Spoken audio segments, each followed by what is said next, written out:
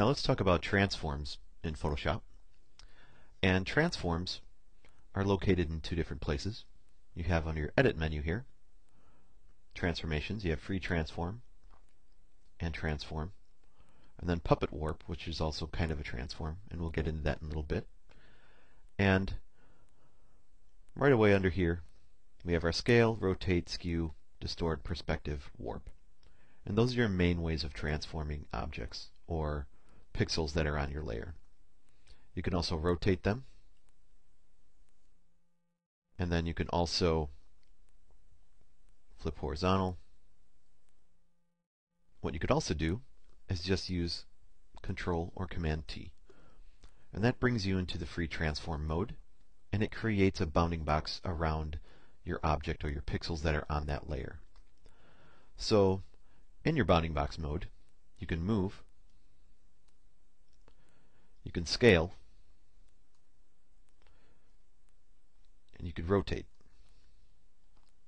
Now what you could also do is switch between different transformations. So you have your scale, rotate, skew, distort. So you could switch to your skew, or switch to your perspective, or your warp.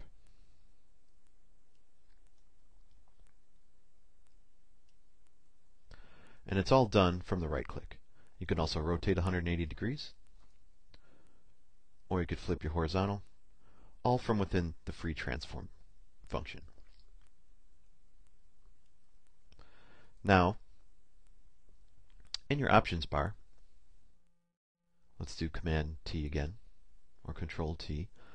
We have our reference point location, which if you click on the top left, you'll see that all of your transformations are going towards your top left. Your scale, your rotation, and then you could move it to the bottom right, and again, your rotation and your scale is constrained to the bottom right part of your bounding box. You also have numbers you could type in, which give you an absolute position. And then you have your width and your height, which you can scale individually, numerically. You could do like 50, or in here you could do 25, or link them together and scale that way. You can also rotate precisely and just put in some degrees, like 45. And then you have your skew.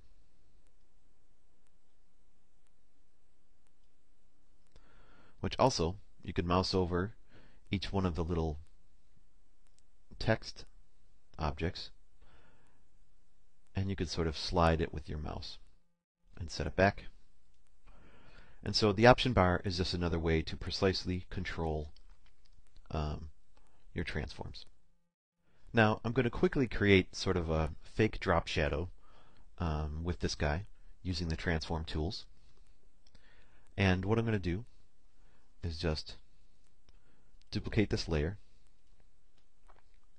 I'm going to clear my layer style, and I'm going to lock my transparent pixels, and I'm just going to fill it with a color. Unlock it, and then I'm just going to bring this underneath.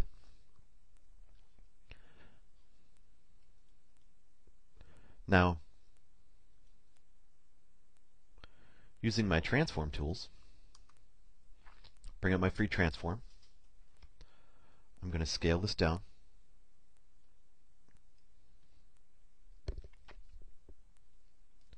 I'm going to skew. And go back to scale again.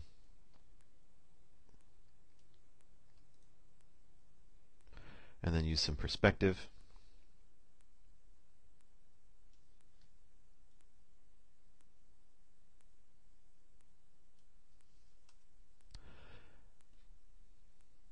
And then I'm just going to put a simple blur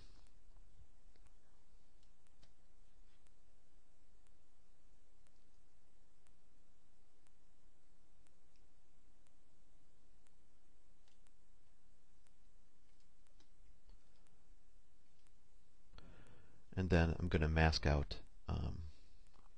the dude above. Invert.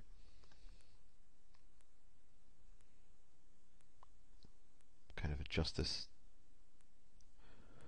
Now this is just a quick way to use the transforms and sort of create a faux shadow. Faux show. And so there you go. Just using the transform tools. I mean, it's not realistic and 100% perfect, but it's just a way to use the transforms tools to give you something just kind of quick and dirty. So in this example, I'm going to use the transform tools to sort of fix his right arm, which looks a little broken and janky. So I'm just going to use the transform tools and flip horizontally and then shift it over. I drew a guide down the middle so we can snap it together perfectly and go from there.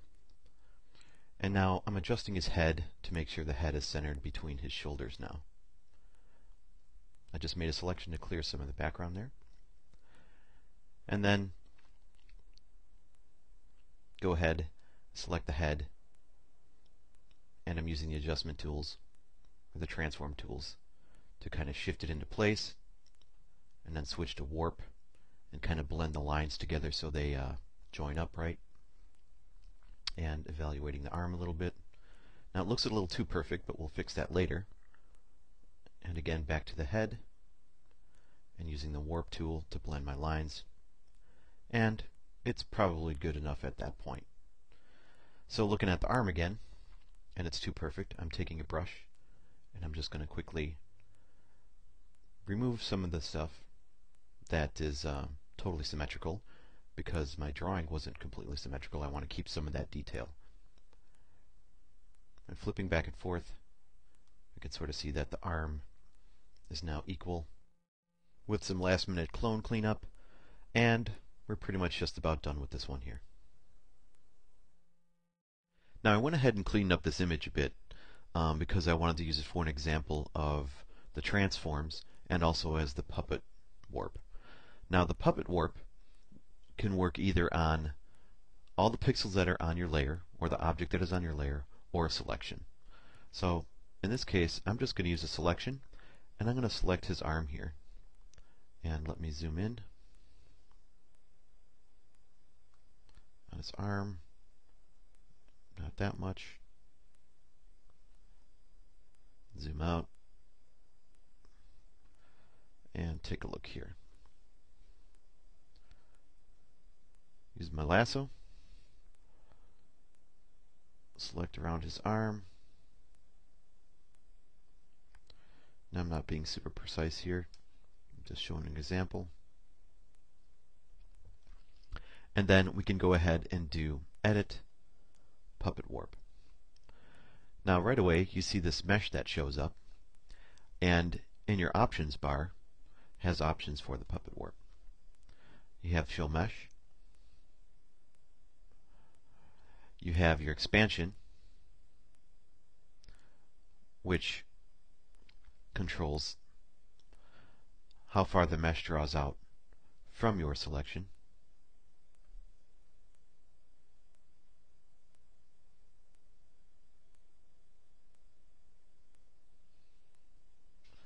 And then your density, which you can have fewer points, more points, and as you can see, your mesh gets denser, so obviously that's going to be a performance hit right there, but it'll probably be more accurate and normal. So I think I had this at -2. And then our mode, which is rigid, normal, and distort.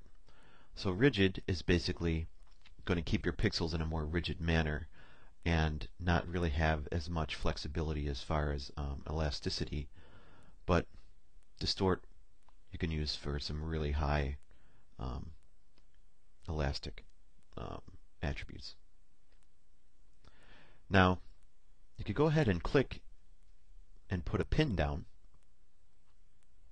like that, and a pin is a location of where you're going to have a warp or for your puppet. Now this can also work sort of like an IK bone method. If you're not familiar with that, it's basically going to interpolate pixels between the 2 points, and you can sort of create a puppet that way. Now, you can use Alt, and you could click on over it, but don't click on it, because if you click on your point, you get the little scissors, and you could remove it. But it brings up this little arc circle dealio, where you can rotate from here. Now in your options, here is the degrees and your angle that you're rotating. So here, if we want to rotate,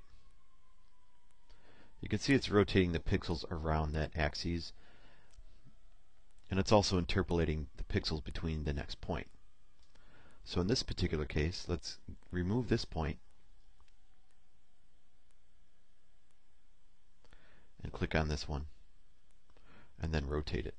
And you'll see that it responds a little more normal. Now if we continue to make a point down here and click, we could also drag this one and sort of move it around. And it acts a little bit as expected. And so from here, we can kind of add a little bit of variance in this other arm so it's not so perfect. But then what's also happening here is you can see we've detached, there's our mesh, and we've kind of created this line because we're altering the pixels on this layer, and we'd have to go in and touch that up. So again, your points, you can rotate on them. Holding down Alt, you can rotate them, or cut out your point and rotate from there, or drag and move them.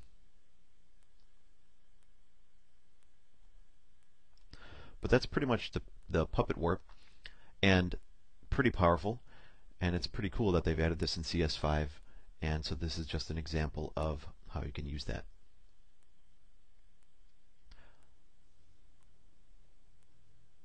And we've covered the transformation tools.